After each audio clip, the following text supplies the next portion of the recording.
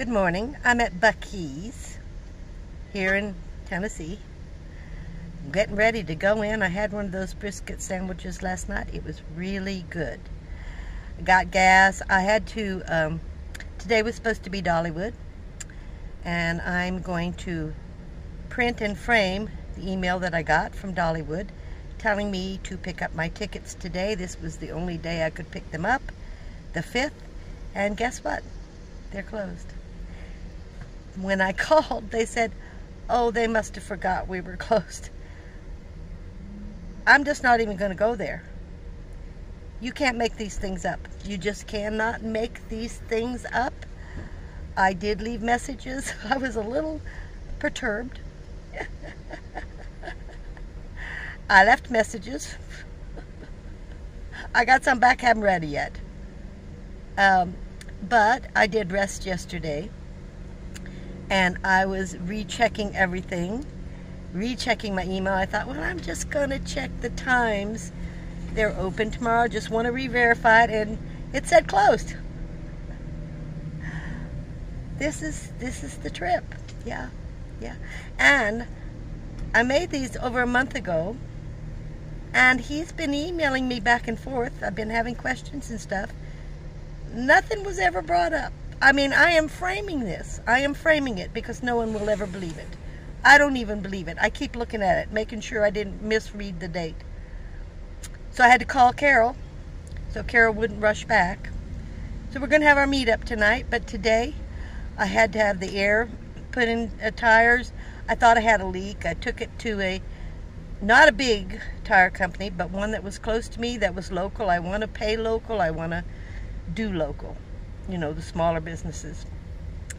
They took the tire off, they checked it twice, no leak, just didn't have enough air in it, and I've put air in it. I don't know what's going on. And they didn't charge me a thing, and I have a picture of the place. They were just as kind as they could be. I offered, I said, don't you want some money? And they said no. So the kindness was just amazing to me. They spent maybe 15-20 minutes doing this, but would not take any money. Thank you, Tennessee. And I came up to Buc-ee's, and here's gas at 3:07. And then I have a couple of other things I'm going to go around and see. But I think I've seen just about everything I want to see here in Kodak and Seaverville. I don't know, I might go to an antique store, but we have the meetup tonight at 5. And I'm just going to focus on that and just get this video up because this is just kind of a trip. And I do believe this trip wasn't about what I had planned or Carol had planned. I think it was about what God had planned. Because it's been a different kind of trip, guys. A different kind of trip. So, Carol's heading out tomorrow. From what I see on the zip line, I don't even know if I can walk up to the zip line. I'm going to try to do a zip line tomorrow, but I probably won't, to be honest with you. It doesn't look like I can get up to it. You have to walk up to it. We'll see. We'll see.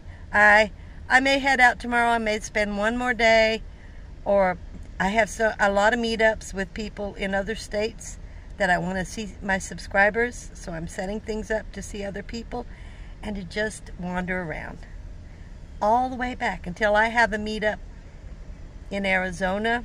I have an important meetup in Arizona. Talk to you later. You guys have a great day. Thanks for watching Camo.